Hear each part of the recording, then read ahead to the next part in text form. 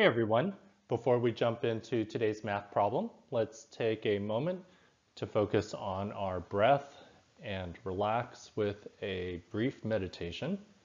So wherever you are, sit up tall with your feet planted firmly on the ground and your hands resting on your thighs. Gently close your eyes and take a deep inhale through your nose. And exhale slowly, also through your nose.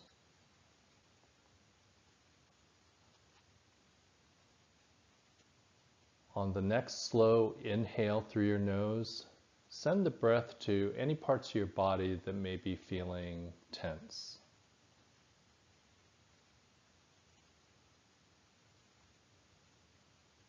And as you exhale slowly through your nose, feel that tension release.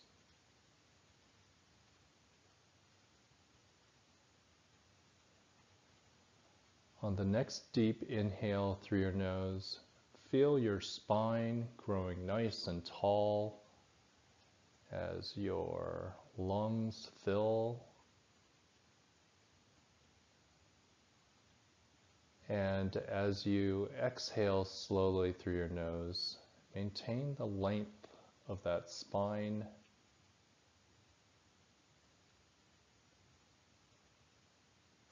And let's take one last deep inhale through your nose. And at the top, hold your breath for a few seconds. And then exhale through your nose as slowly as you can, savoring that breath and feeling a sense of relaxation and calmness and peace. And when you're ready, gently open your eyes. This problem comes from the College Board. It's from section 3 of the SAT test, which does not allow calculators. And it says, if 5 over x is equal to 15 over x plus 20, what's the value of x over 5? So give this problem a try, see what you can do. And if you're not sure how to approach it, you can even just take a guess. And in about a minute, we'll have a look at it together.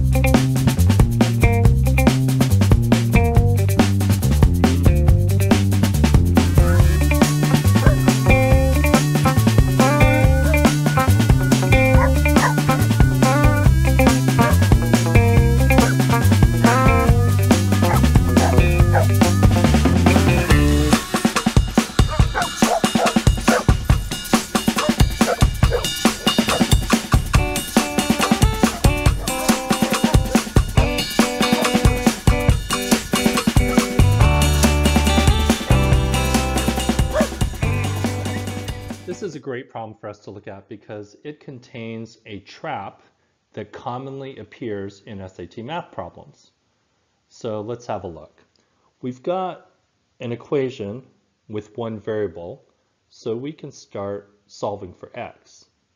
And you guys know about cross multiplication, so I can say 5 times x plus 20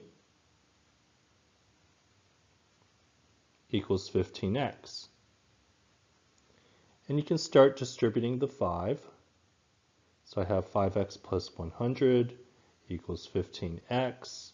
I can subtract 5x from both sides. And I have 100 equals 10x. I can divide both sides by 10. And I end up with x equals 10. And I may think that I'm done, and I can select answer A. But slow down.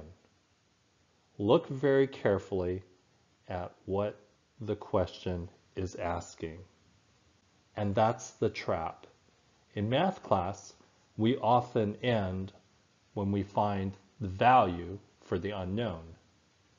But before you select a final answer, you should always look at what the question is asking for. So they want to know, what is x over 5? Well, if x is equal to 10, then x over 5 is going to be 10 over 5, which is equal to 2. And lo and behold, 2 is the correct answer.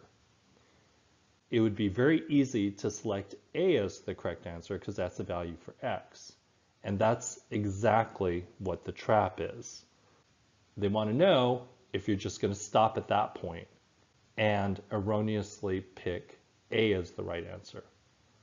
So always, always check what the question is asking for. They often expect you to go one additional step, and that allows you to make sure you're selecting the correct answer. I hope you enjoyed seeing this tip. It's a really important one that applies to all problems that appear on the SAT math test. If you have any questions or any suggestions or requests, please leave them in the comments below. I always love hearing from you guys. And if you subscribe to this channel, you'll be notified of new videos as they get posted. I enjoyed working together, and I look forward to seeing you next time.